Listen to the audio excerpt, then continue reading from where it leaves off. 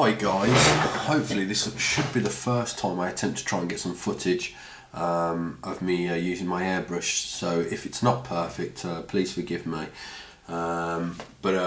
Before we start spraying, I'm going to go over a few quick things. Now I don't spray with the cap on because the paint can clog up in there and you clean it out. It's fairly easy to clean out, but I've just come to the stage now where I actually prefer spraying with the cap off. You have to be careful because the needle obviously is protruding out, and if you drop it down on the needle, well, obviously you're going to need to get a new needle. So that's what the cap is there for, really, just to prevent damage to the actual needle. But as I say, I've got to a stage where I actually prefer working without it. So I mean, it is preference. If you think you're going to drop it a fair bit, then definitely keep it on, but it is preference. Going over how I put the paint and how I thin it. Now I'm going to be using Vallejo Game Colour Earth, and I'm just going to be dusting some dirt on the bottom of the feet of some Space Marines that I've been painting. And this paint is way too thick to be applied out of the airbrush. The airbrush will get clogged, and you'll have all sorts of problems. So I'm going to be thinning it. I'm going to be using Vallejo's thinner, which I've already put in a handy dropper bottle, but this is like my own mix of, this is, I'd say, 1 part Vallejo airbrush cleaner, and 1 part just distilled water. You can use tap water, but if you can get hold of distilled water, all the better, really. Make sure it doesn't contain no additives that can bite you in the ass later on down the line, but as I say, use what you can use. And then about 8 parts thinner, so a tiny bit of airbrush cleaner in there, a bit of water, and then most of it's thinner. But you can use the airbrush thinner straight from the bottle. It's just that I don't know, I've started mucking about with my mixes and I find this works quite well. Right, a crucial thing, if you do get an airbrush and you're new to it, what I started to do when I first got my airbrush is I'd put my thinner in straight into the cup, I'd put my paint in, and then what would happen is the paint's obviously heavier and thicker in consistency than the thinner, so that would seep straight to the bottom, straight through the thinner, and when you're trying to swirl it round in the cup, it wouldn't really matter because the thicker paint would still be towards the tip of the airbrush, and when you went to shoot it, you're shooting thick paint out and it'd clog. So what I'm about to show you is what I do. It's not ideal. I definitely wouldn't recommend people to mix it in the cup unless A, you're very good at using your airbrush, and B, you've got no other options. Ideally, you'd have tiny little cups that you can mix your ratios of paint to thinner, and then you tip it back into the cup. But as I say, I'm a bit short on those, so I'm going to show you how I go about it. So what I do is I make sure that the airbrush is tilted to the side, and I squirt the paint in that I believe I'm going to be using, and then I put the thinner in. Now I go about 10 to 1 roughly. I mean, it could be less, but you can see there's a lot of thinner going in there. Let's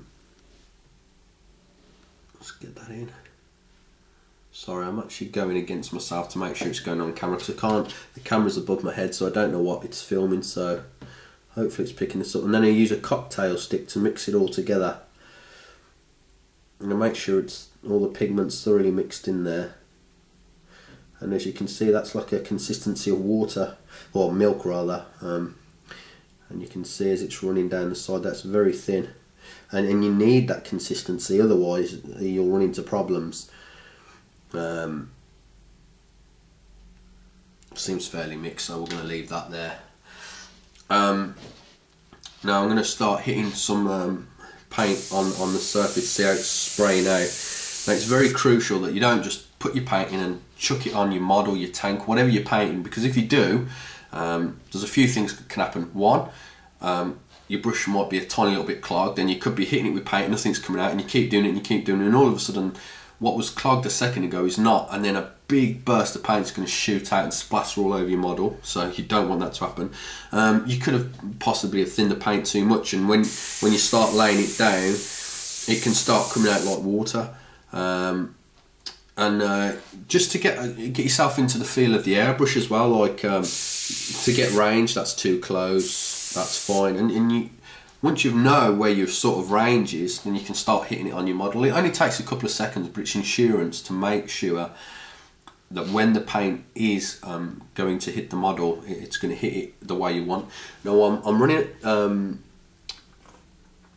what should we run it at? 20 psi. Sorry I can't get that in camera because obviously airbrush is off to the side and it means moving things around, but there's a dial and I just turn it down basically. So we're going at about 20 psi. Yeah, 20 psi.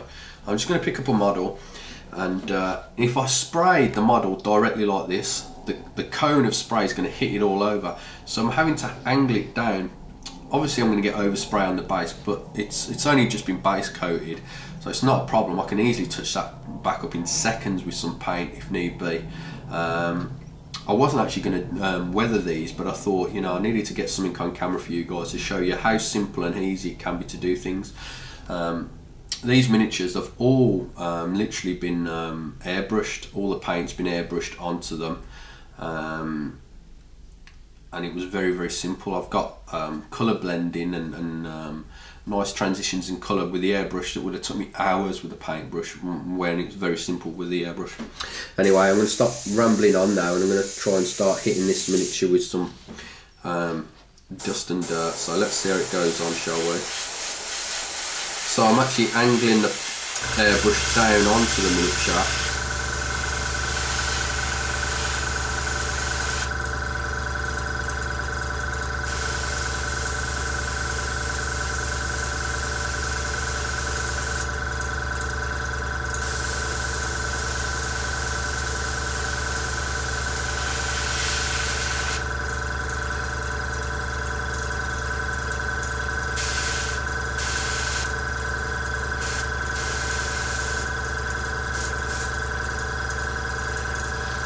Right, I don't know whether the camera's picking that up, and sorry for the noise, that's obviously the compressor's just kicked in there.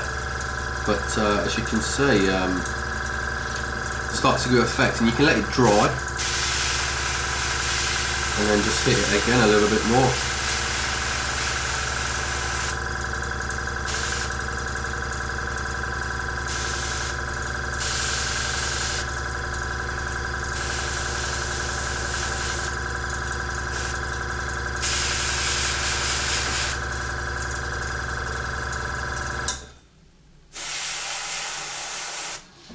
Try and get it from the front because I don't know whether the camera's picking up from that side of things, so let's try and show it from the front.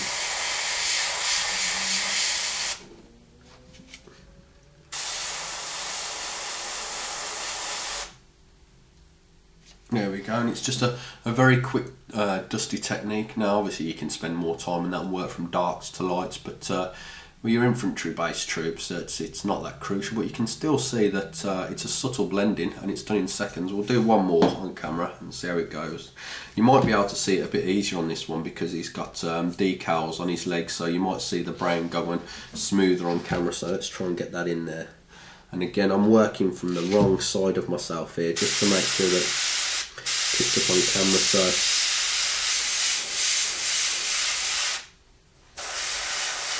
and if you ever get paint that runs a little bit, just hit it with some air and it'll do what you want it to do. It'll get rid of that run of paint.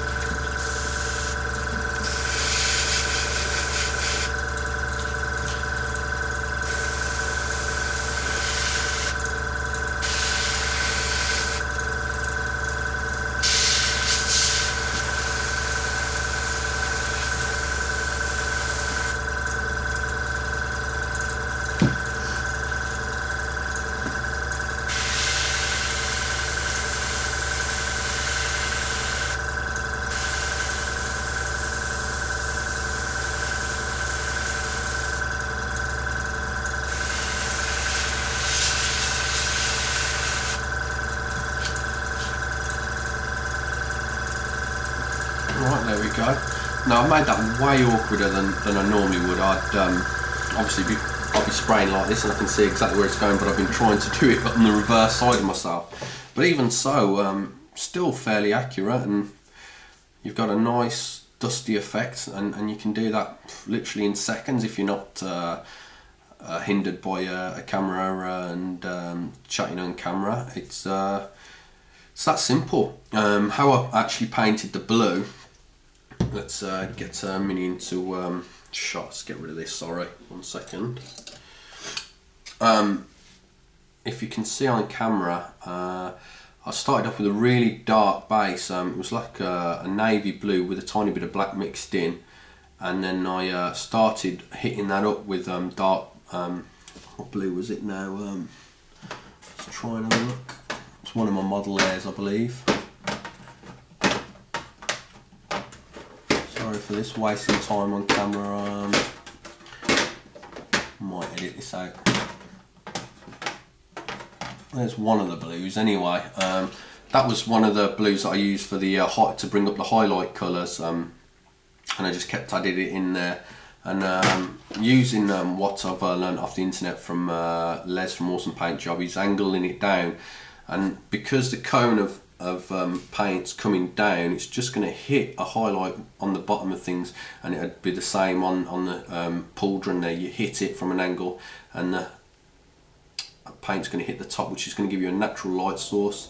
So hopefully the camera's picking it up, that the colour transitions. Now the more you use it, obviously the easier it becomes. And let's try and have a look at this guy here. Again, it's the same sort of thing. I'll be honest, using the airbrush and painting them in that style has saved hours, literally, to base coat them, to put the colour down, to blend the colour. Would have took me, you know, forget all the guns and faces and things like that, just to do the armour would have took me between an hour and a half per mini before, easy. Now I can do that in about 10-15 minutes per mini, maybe even less than that, and I'm still messing up with the airbrush, and I've not got fully to grips with it, but even at this stage you can see that it's very easy to use. Right, I think that's it for this one, guys.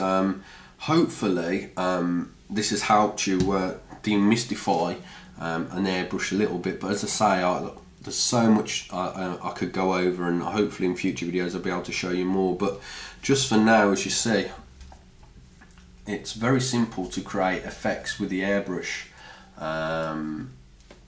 that with a paintbrush you'd struggle with.